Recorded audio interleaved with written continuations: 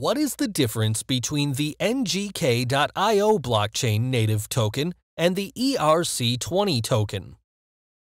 NGK token is generated through an independent blockchain.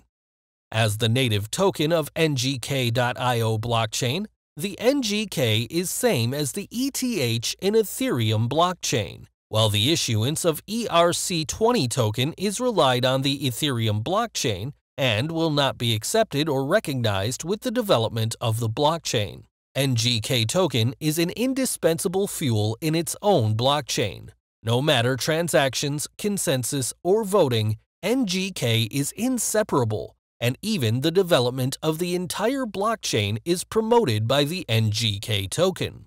The Ethereum blockchain has created thousands of ERC20 token. In the future, there will be other tokens on the NGK.io blockchain, and NGK will be used as a fuel to promote the development of NGK. The innovation of NGK.io blockchain requires certain technical conditions and cost input. ERC20 uses the underlying template of Ethereum. It can be created only by understanding some simple technical languages, and there is basically no technology and cost involved.